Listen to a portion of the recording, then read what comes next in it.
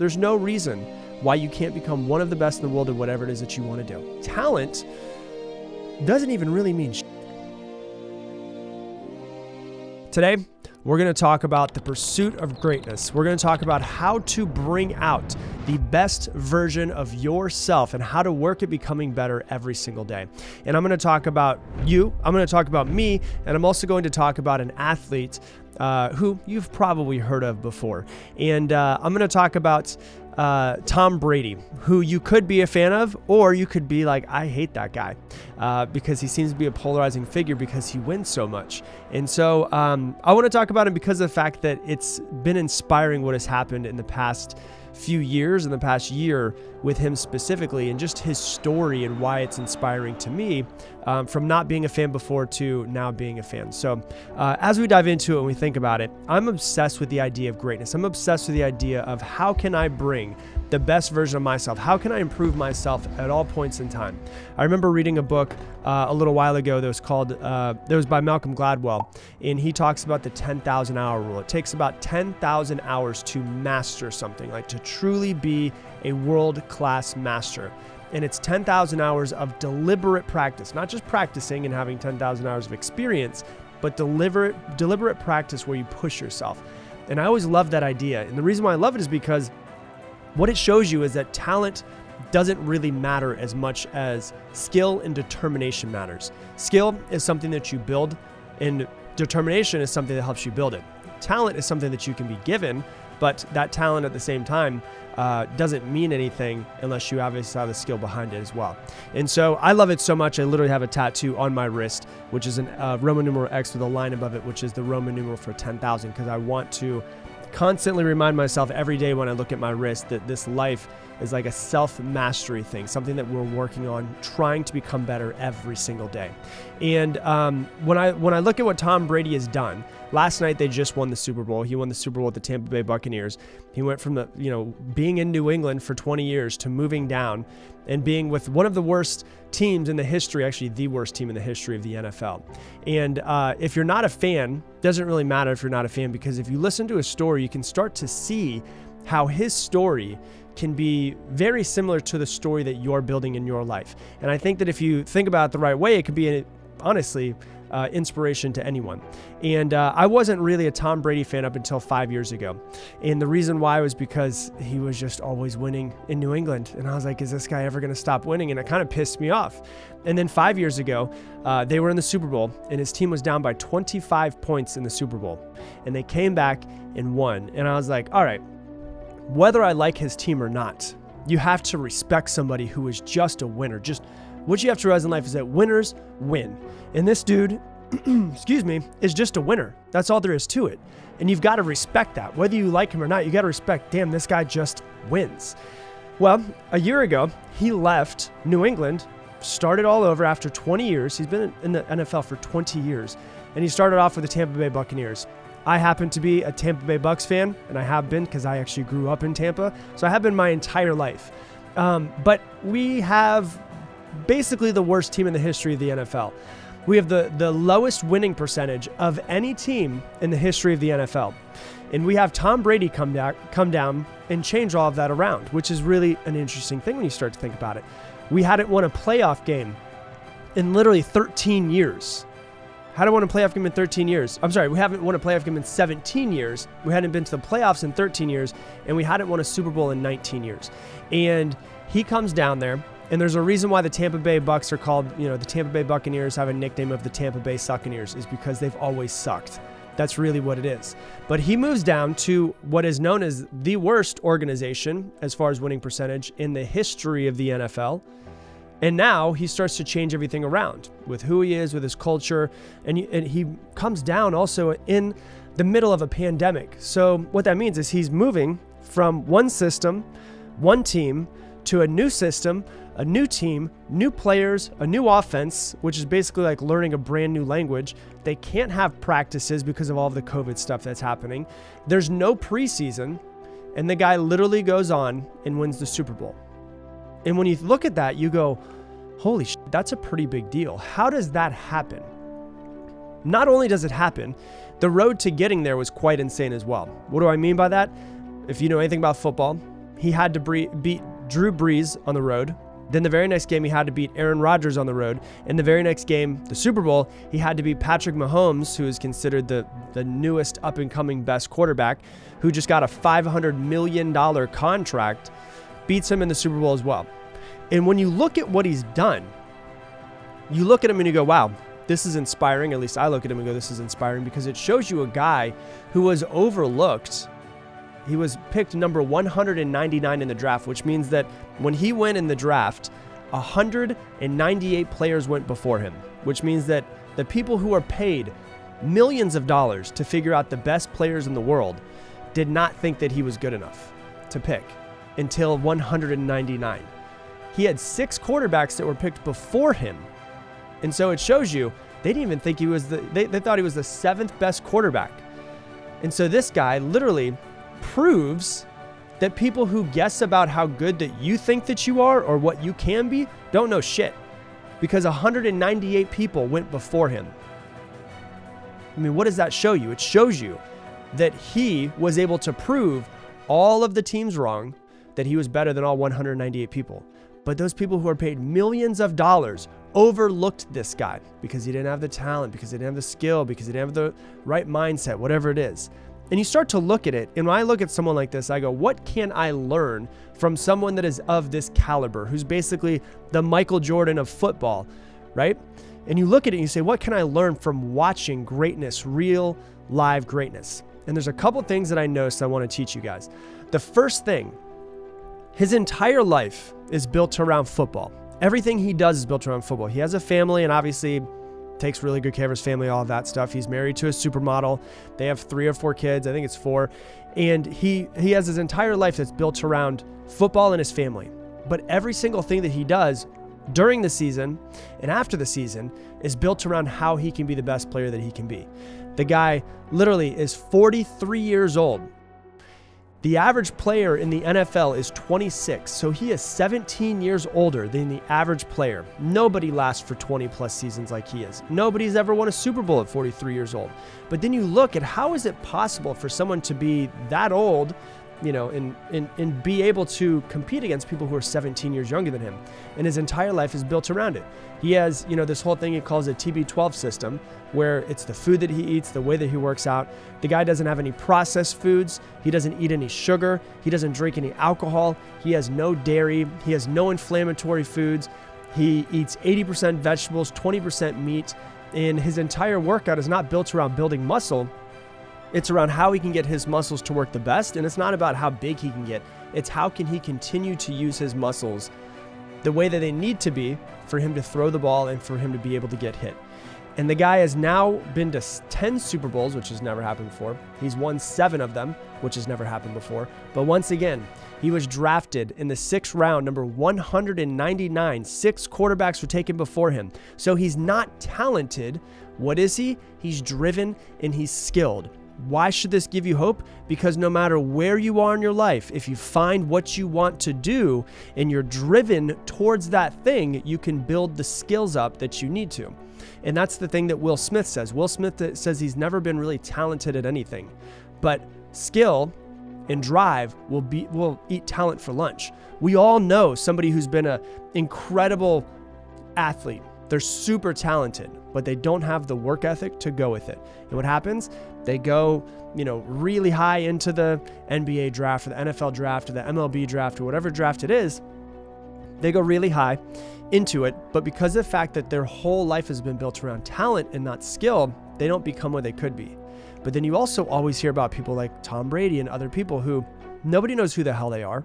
They get drafted under the radar, but they work and they work and they work and they work and they work.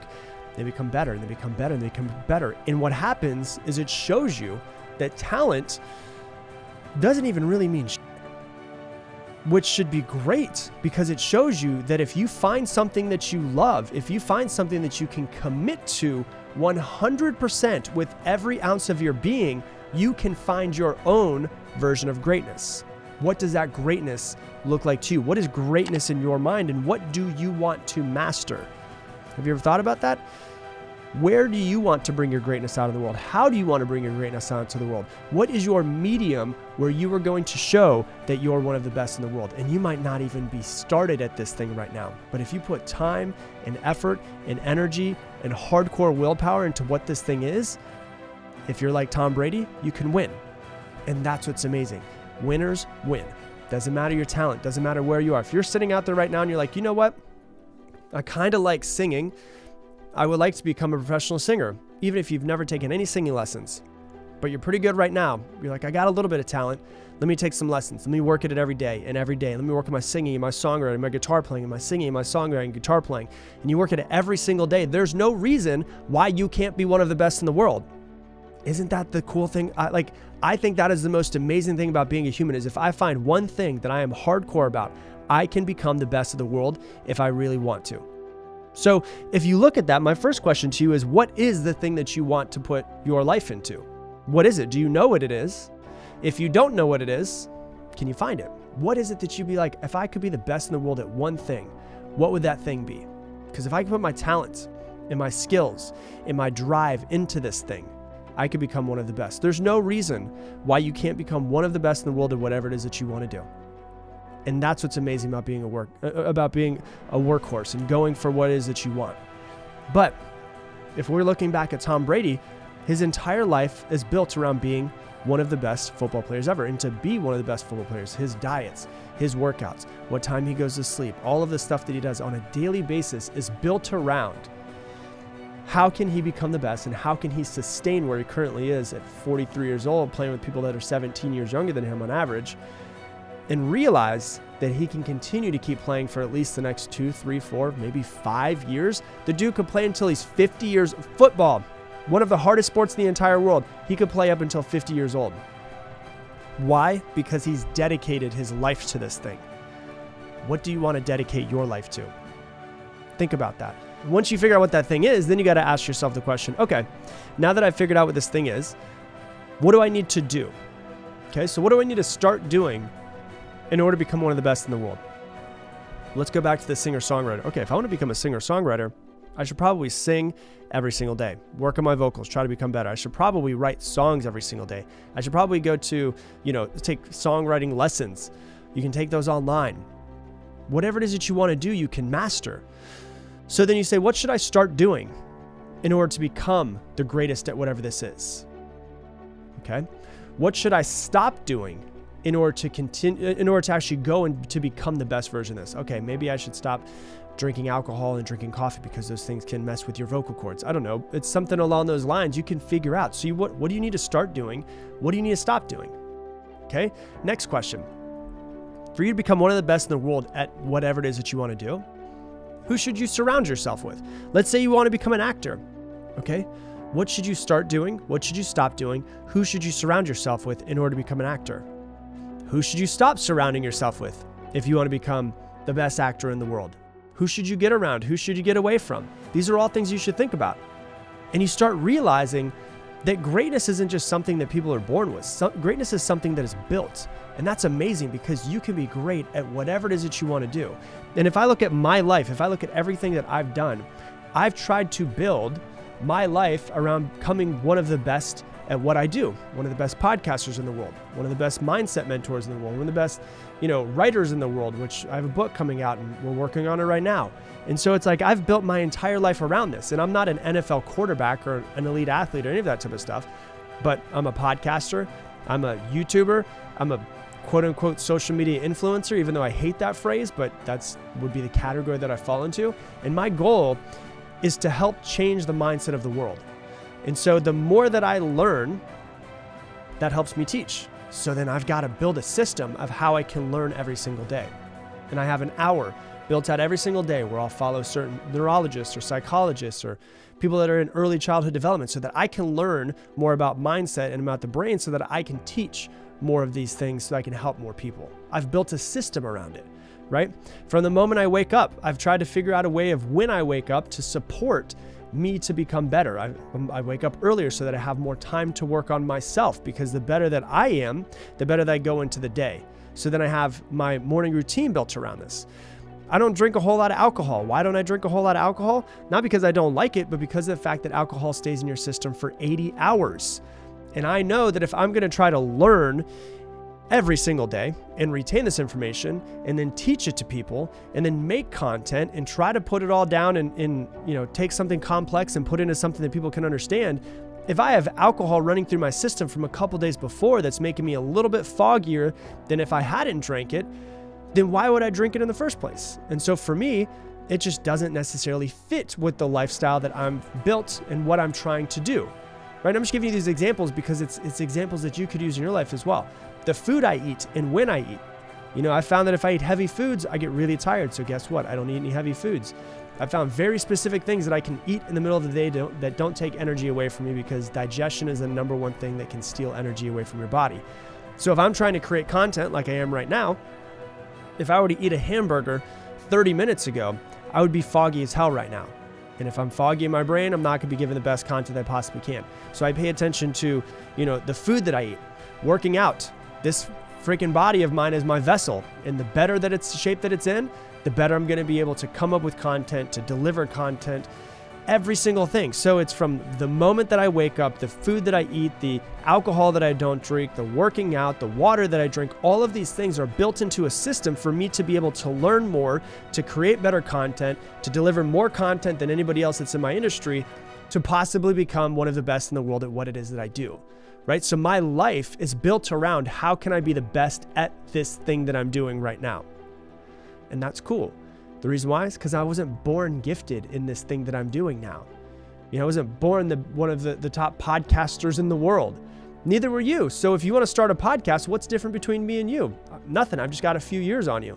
So why can't you build one of the biggest podcasts in the world? Why can't you be one of the biggest YouTubers in the world? Why can't you be one of the best athletes in the world? Why can't you be one of the best singers in the world? Why can't you be one of the best actors in the entire world? The only thing that's holding you back is the limiting beliefs that you don't think that you can actually do it. And you need to figure out what it is that you want to dedicate your life to and put every ounce of energy into it. That's the beautiful thing about greatness. That's the beautiful thing about mastery. So you start to look at every single thing that you do. What does it look like for you? What would make your life easier? If you want to become a YouTuber, what would make it easier for you to create content? If you want to become the best singer, what would make it easier for you to make more incredible music? If you want to become the best artist in the world, what do you need to do in order to become the best artist in the world? Who do you need to surround yourself with? What things on a daily basis? What alcohol should you or should you not drink? Right? What food should you or should you not eat? How often should you or should you not work out? Who should you surround yourself with? And what you realize is that greatness is not something that people are born with. Greatness is something that you build yourself into. It's literally right there for every single person to take if they want to. But the difference is you have to figure out what it is that you're willing to put your entire life into. If you don't know what it is, that's okay, but can you figure out what it is? And then once you figure out what that thing is, say, how can I build a system, a life that supports me in every single aspect to become absolutely great at being a singer, at being an actor, at being a YouTuber, at being a musician, at being whatever it is, an artist, whatever it is that you truly want to be. Greatness is so freaking close to you, but you have to, number one, decide what it is. Number two, you have to fully commit to it. Number three, you have to ask yourself, what systems can I build in my life to make it easier for me to become better at this thing that I want to become better at? And then you have to realize it takes 10,000 hours. So it's got to be something that you love. What do I need to do to work my ass off to become one of the best in the world at this thing? If you can figure out what it is and you can put every ounce of energy into it, I promise you this, you won't get to the end of your life and be on your deathbed and think, damn, I wish I would have done more. Greatness is within you. You just have to make the decision to bring it out. Hey, thanks so much for watching this video. If you want to learn even more about mastering your mind, click right here and watch this video as well. But what if I told you that in 10 years from today, you will have a life that you absolutely love, like the perfect life? Would that excite you?